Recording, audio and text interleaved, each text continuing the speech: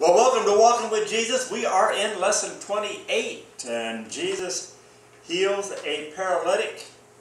We're going to talk today about how to be a true friend. Excuse me.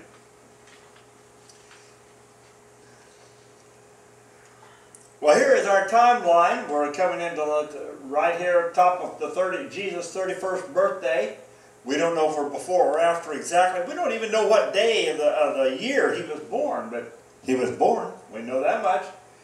Well, how to be a true friend. This guy, Jesus, is absolutely fabulous.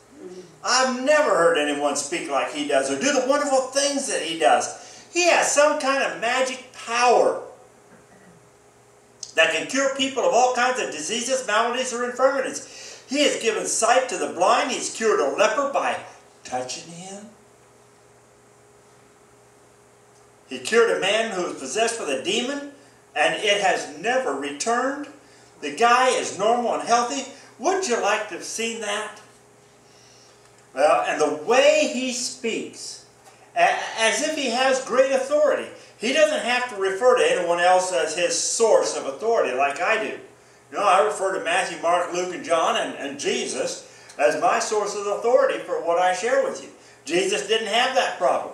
He knows the Old Testament extremely well and helps us to understand it so much better than the scribes and the priests do. Oh, what I would give for just 1 hour face to face with Jesus. Well, we're in Matthew chapter 9, verses 2 through 8, Mark chapter 2, verses 1 through 12, and Luke chapter 5, verses 17 to 26. Jesus is going to teach us how to be a true friend. So, first of all, everybody wants to razzle-dazzle. Luke 2, 1 through 2, Luke 5, or Mark 2, 1 through 2, and Luke 5, 1 to 17. A few days later, one day, Luke says, when Jesus again entered Capernaum and the people heard that he had come home, so many gathered that there was no room left, not even outside the door. When he preached the word, he was teaching to them. The Pharisees and the teachers of the law had come from every village of Galilee, from Judea and Jerusalem, and were sitting there, and the power of the Lord was present to heal the sick. So Jesus has just returned to Capernaum after spending several days, maybe even weeks, preaching and performing miracles in the other cities around Galilee. He did not stay in Capernaum. It was all the time. And Jesus has got to the point where now he's a celebrity. Remember back the first year of Jesus, he was kind of obscurity. Who's Jesus? Nobody knows who he is. I fight that challenge even yet today. Who's Glenn? Nobody knows who he is. Jesus solved his problem faster than I've solved mine. So he has developed a reputation. He's developed notoriety. People are now beginning to figure out who Jesus is. And they want to hear him speak. They want to see him do another miracle. He has become a celebrity that is now so popular, he draws a crowd like bees to a beehive. He's growing quite a fan club. Are you a member of Jesus' fan club? Now, on one occasion, Jesus is in a house in Capernaum, and all the rooms, probably if there were any doors or windows, people are hanging out the doors or hanging out in the windows, trying to get a word of what Jesus is saying. They want to hear him speak. Now, 4 men who have heard about Jesus' miracles, and they believe what Jesus can do, and they've got a friend who's paralyzed. So they bring this friend who's paralyzed to Jesus on a stretcher so Jesus can heal him, but because of the crowd, they can't find a way in. So, to a certain degree, the people aren't yet understanding Jesus as their Lord and their Savior and the forgiver of their sins. They just know he's a great teacher. He does some awesome miracles. They're caught up in the razzle-dazzle. They just think this is spectacular. And we've been there. There's been somebody who had a good reputation, an entertainer or an athlete or a speaker or someone like that, and you just wanted to go here and just see what they would do. And that's kind of where the people are right now. Here's a picture of the synagogue in Capernaum as they believe it looked in Jesus' day. And a little bit of what it looks like today. We'll show you another picture here in a minute. Is that how they Capernaum. PH? That's how they spelled it there. Sometimes with the H, sometimes without the H. Here's kind of the floor plan. Here's the main part of the synagogue, and then this was kind of a wing area. I don't know if that was a meeting room or what they did there. Right down in this corner is kind of a pit, which could have been used for a baptistry or for ceremonial washings. And that's a picture of it right down here in the lower corner. You can see the synagogue in this area. Peter's house is approximately right in here, and the Sea of Galilee is right here. So we're not talking more than about 50 yards from the water's edge to the synagogue, and Peter's house is somewhere in between, and these are other people that lived in Capernaum crowded around. How would you like it if the only distance between you and your neighbor was a stone wall about that thick? But I get the impression from what I've seen of some of these ruins that that's about all there had between them and some of those houses was just a stone wall. Sometimes the rule keepers are wrong. That sounds a little hard how to be a true friend, but you got to know when the rule keepers are wrong. And let's talk about it. Some men came, Matthew chapter 9, verses 2 and 3, Mark chapter 2, verses 3 through 7, and Luke 5, verses 18 to 21. Some men came and brought to him a paralytic on a mat, carried by 4 of them, and they tried to take him into the house to lay him before Jesus. But since they could not find a way to do this, to get him to Jesus, because of the crowd, they made an opening in the roof above Jesus after digging through it and lowered him on the mat the paralyzed man was lying on, through the tiles into the middle of the crowd, right in front of Jesus. Now when Jesus saw their faith, he said to the paralytic, "Take heart, my son," or friend, "your sins are forgiven." At this, some of the teachers of the law, the Pharisees and the teachers of the law that were sitting there, said to themselves, or thinking to themselves, "Why does this fellow talk like that? He's blaspheming. Who can forgive sins but God alone?" So the Jews and the Pharisees and the scribes are as far away as Jerusalem. That's about 70 miles. That would take about, if you were a good walker, you could probably do 25 miles a day. That's a pretty good hike. Dad did a Boy Scout, was a scoutmaster for a period of time, took the Boy Scouts on a 50-mile hike. They did it in 2 days. They were going to do it in a little over 2, but guys said, "Come on, let's go, let's go, let's go." They got it done. They got it done in 2 days.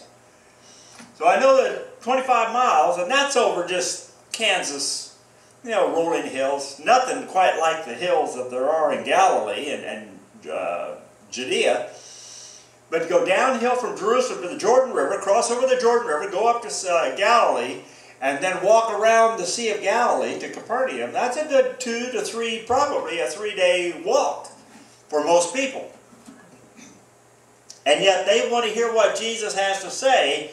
They're willing to take the time away from work and away from home to travel 3 days to hear him speak. Don't know how long they stayed, but then they've got to walk 3 days back to get back home. They're gone for at least a week, maybe more, just to hear Jesus speak.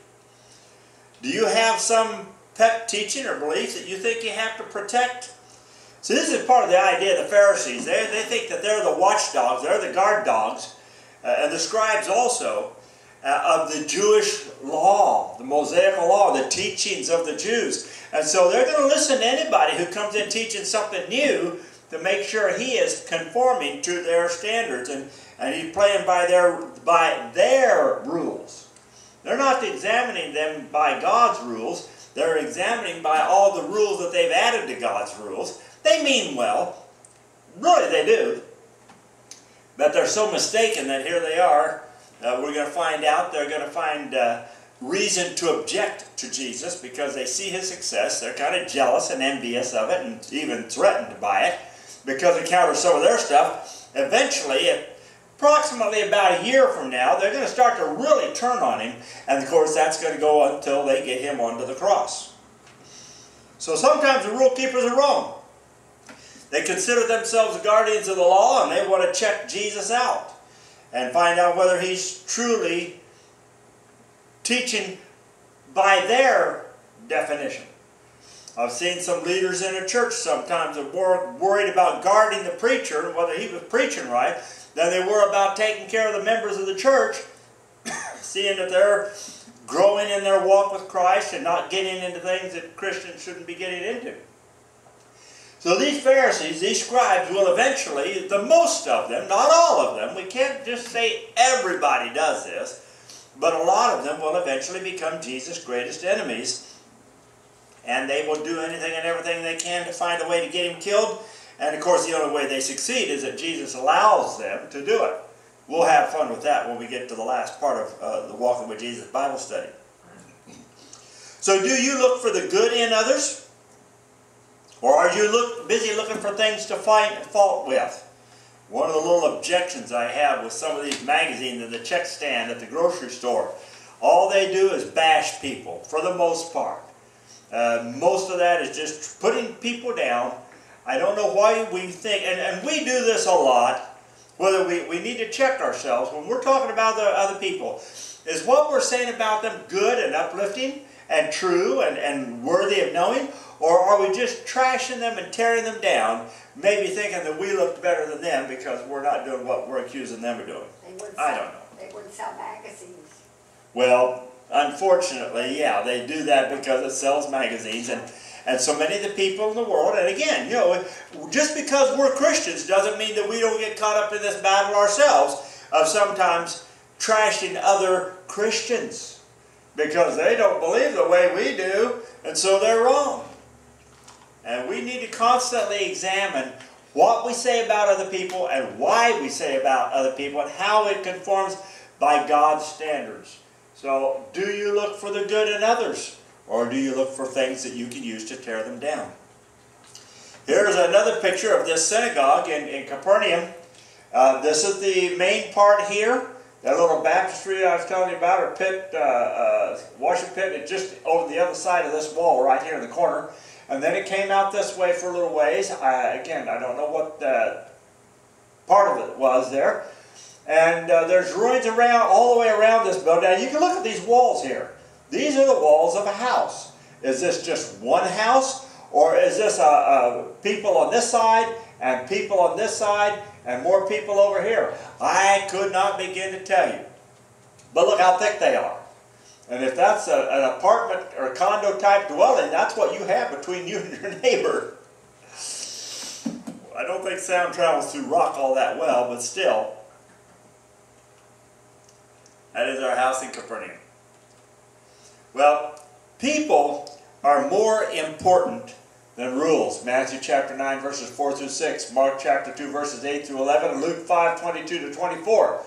Knowing their thoughts, immediately Jesus knew in his spirit that this was what they were thinking in their hearts. And he said to them, why are you thinking these evil thoughts in your hearts? Which is easier, to say to the paralytic, your sins are forgiven? Or to say, get up, take up your mat, and walk? But that you may know that the Son of Man has the authority on earth to forgive sins, he said to the paralytic, the paralyzed man, I tell you, get up, take up your mat, and go home. So rather than retreat, the four men are trying to interrupt the meeting. They take the man to the roof of the house, they tear a hole in it, they lower him down to Jesus. They believe so strongly that Jesus can heal him. They care so much about their friend that they will stop at nothing to get him to Jesus. How much do you want Jesus to touch you? Or maybe someone in your life? Jesus is speaking. And can you imagine that? He's in a room smaller than this, more than likely, crammed full of people, and he's talking to them. There's people at the door, there's people at the window, there's people at this door, and people hanging out there trying to see if they could just hear a little bit of what he's saying. Shh, I'm trying to listen. And Jesus is talking, and I'm sure he had ability to project well. And all of a sudden, scratch, scratch, scratch, scratch, scratch, scratch, scratch, scratch, and all of a sudden dirt starts falling down on the crowd. What? Oh! Man, what is going on up there on the roof of this house? And the dirt scratching and the more stuff falling, and soon there's some daylight. Luke mentions that they removed some tiles. So maybe the roof was a tile roof. So they'd have to lift those tiles, slide them out of the way to make a hole big enough.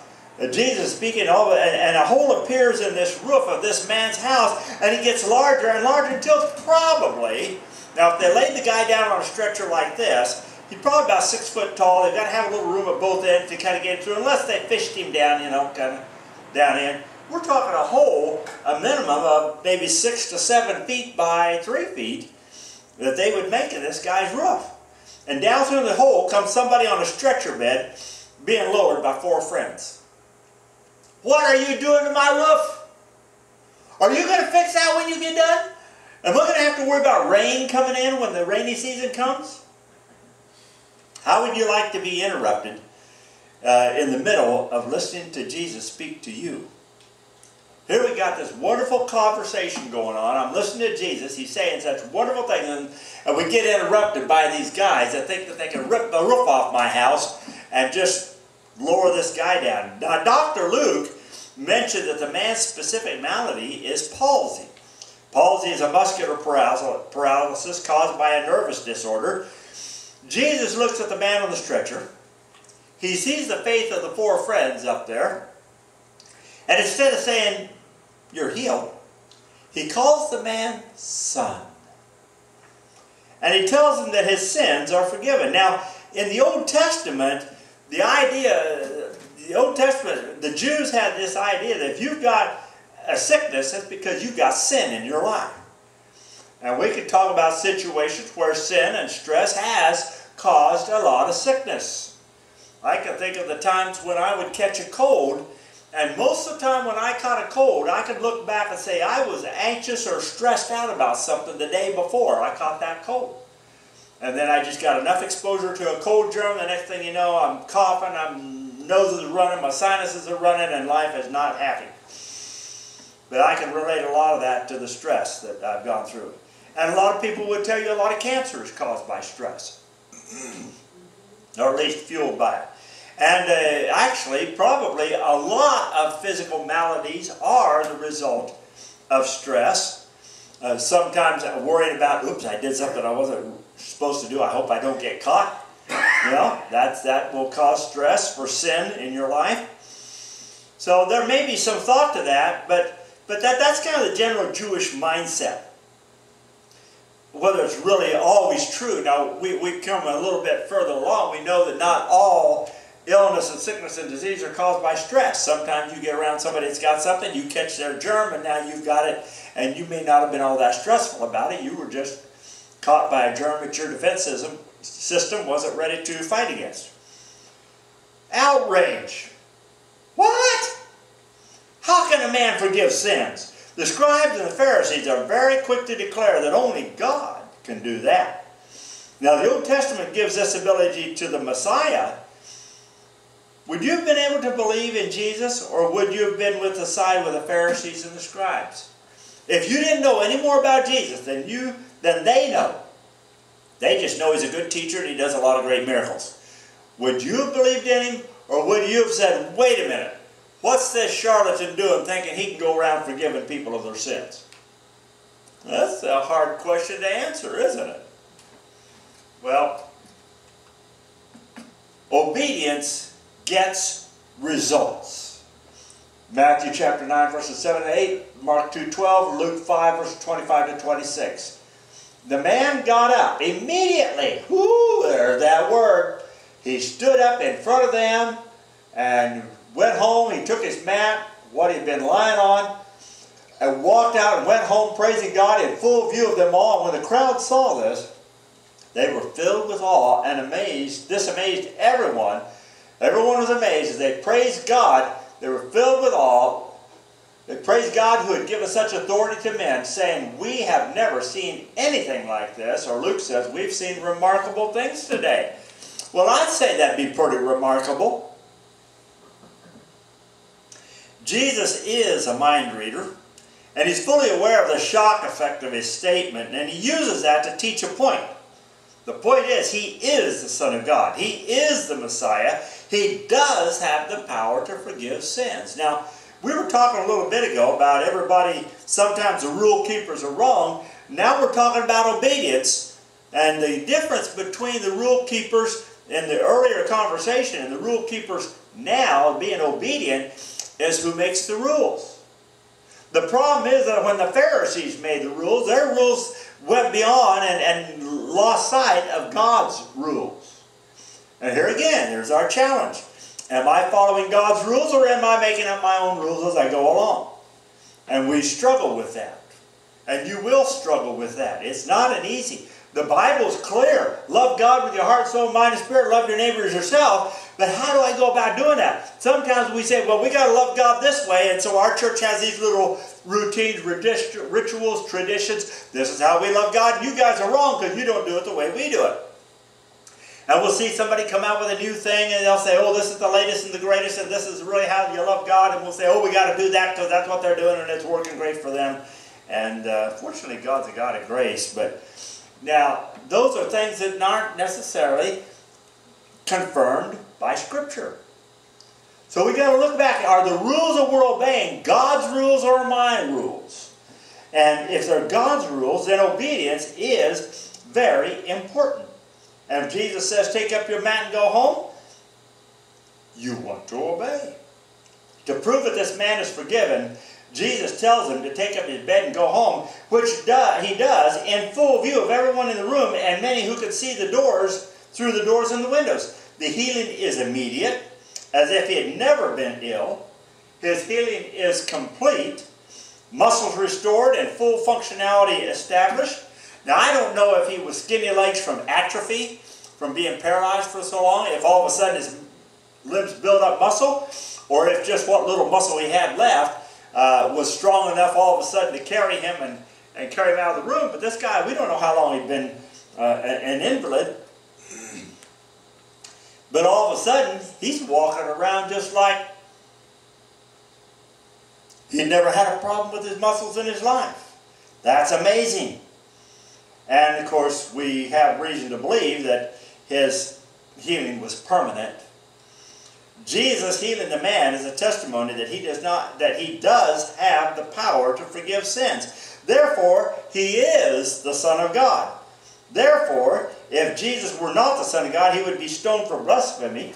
And he is the Son of God. We have an obligation to seek him out, to seek what he teaches, and be obedient to what Jesus says.